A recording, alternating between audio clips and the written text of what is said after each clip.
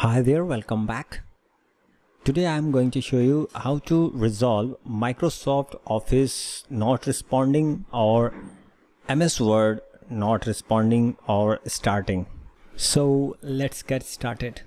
Just right click on taskbar and choose Task Manager. Here just click on Services and right click on VSS. Click Open Services. And guys, please find Print Spooler from this list. And just right click on Print Spooler and choose Properties.